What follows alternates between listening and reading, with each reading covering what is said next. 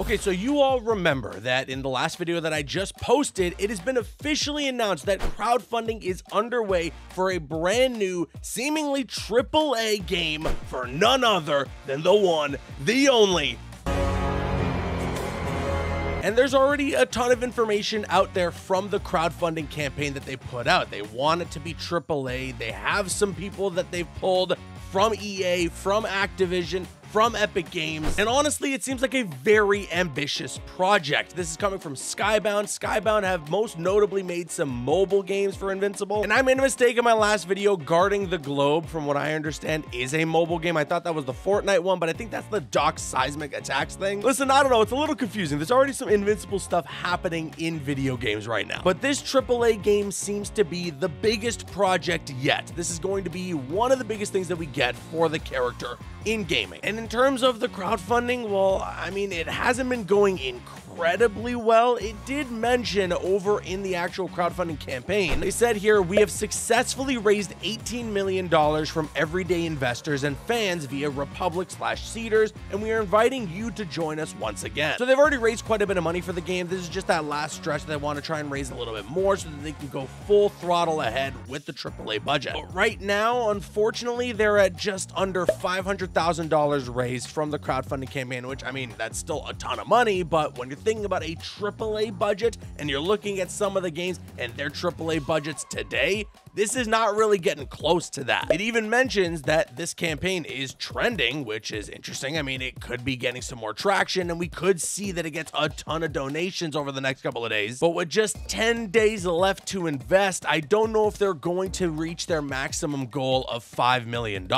Now, granted, it's already reached some of the goals that they were hoping for in terms of their minimum, so I think they're still going to go forward with the game no matter what. But if they really wanted to go all out with an Invincible game, if they really wanted to give us the ultimate AAA Invincible experience, then you guys need to hit that thumbs up button first of all, and then hopefully they hit that $5 million maximum. But you see, there's something that I actually missed in my initial video talking about this game, and this is something that has gotten some people a bit worried about the Invincible game that's coming up here. And it's news for this game that I never would have expected out of a game that needs to be crowdfunded, has a team of only 30 people, and, well, again, has a budget that is nowhere near some of the crazy AAA budgets that you hear about today. You see, when you scroll all the way down to the bottom of the page for the crowdfunding campaign, there is a section about the business model, and it reads here, Invincible is under development with a team of veteran developers with decades-long careers and multiple AAA games to their credit. With cutting-edge competitive gameplay, premium production values, and the most advanced online and technical foundations, Invincible will release under a premium model with multiple DLC expansions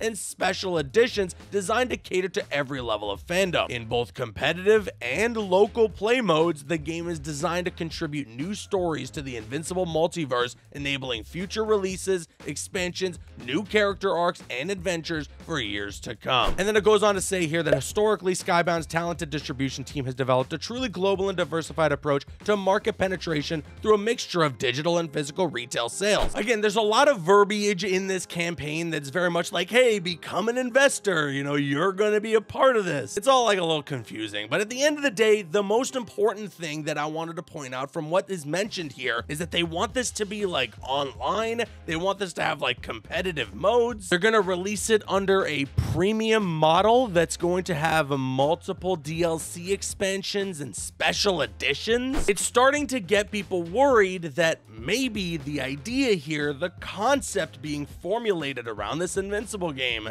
is none other than the dreadful word in the video game industry right now, a games as a service. Dreadful words, I should say. It's not one word. And yeah, okay, so it does kind of sound like that may be where we're going. And honestly, at first glance, I wouldn't be incredibly worried about that because I'm not one to get super scared when I hear that there's a game coming out that's gonna have that sort of live service model. I know a majority of them haven't done really well, and I know most recently we just had Suicide Squad kill the Justice League, which is another example of a live service game really tanking. But I always think that when it comes to the live service genre, superheroes, comic books are kind of an area that fit that genre the most. You have infinite stories to pluck from. You have like a ton of different characters that you can introduce as new playable characters. And there's just so much that you can utilize for the game as a live service. When you think about it, Avengers as a live service makes a ton of sense. It's just that that execution was not there. So like when you look at it at face value, an Invincible game as a live service, you can do things like the war with the Sequids. You can do obviously the Invincible War. There's tons of material in the comic books. And yeah, there's other playable characters if you wanted to. Have Invincible be playable. Have Adam Eve be playable. You can even get Omni-Man in there. That could be a ton of fun. But the issue arises, and this is a very, very concerning issue, the fact that this game has a development studio of only 30 people. 30.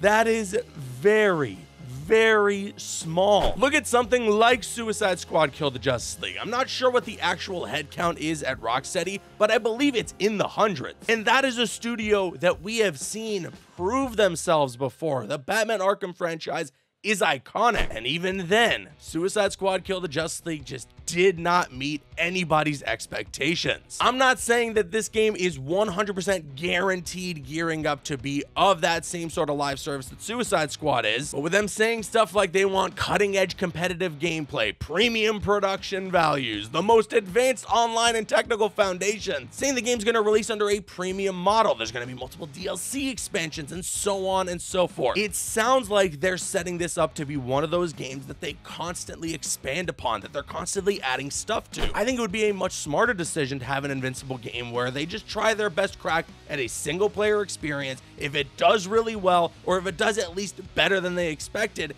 then they can go to their investors and say, hey, look how well this did. Give us some more money. We can go all out with Invincible 2, and then we can try and dabble in things like online, additional playable characters, and so on. The problem I feel like with live service in general is that we're going from 0 to 100 right away, and that always leads to disaster. If there was some sort of small build to it, or if at least we had a studio that had experience in live service before, then we'd be talking. The only other thing that I will mention when it comes to budget, when it comes to the team size, is that this game might not necessarily look like a realistic game per se. You know, I believe actually it's that Guarding the Globe mobile game, the trailer that they put out for it. It's like a cinematic trailer. I think actually my editor's probably been using it as B-roll for this video. If the full AAA game has that kind of art style, I have a little bit of faith in it because it's not an art style that is extremely demanding. When you look at something like the Marvel Spider-Man franchise from Insomniac, when you even look at Suicide Squad Kill the Justice League, they have a more realistic look to them. Those things take time. Those facial animations, everything, it takes a lot of time. But if you're doing something like cell shaded, if you're doing something again in the same art style as that cinematic trailer for that mobile game for Invincible, well then I feel like we could be cooking. We're just gonna have to wait and see. I'm not gonna get overly worried just yet. I'm not hitting the panic button, but that little paragraph in the crowdfunding campaign is something to think about. And again, if we get some more information, if we get some more news for this Invincible game, I will make sure to keep you guys covered right here on this channel. So subscribe and turn on those notifications. You don't want to miss a thing. With that being said, let me know your thoughts in the comment section below. Do you think that based on that paragraph, the Invincible game could be shaping up to be something like a games as a service? Or are you not worried about it? Sound off your thoughts in the comments. I've been Caboose. I'll see you guys later.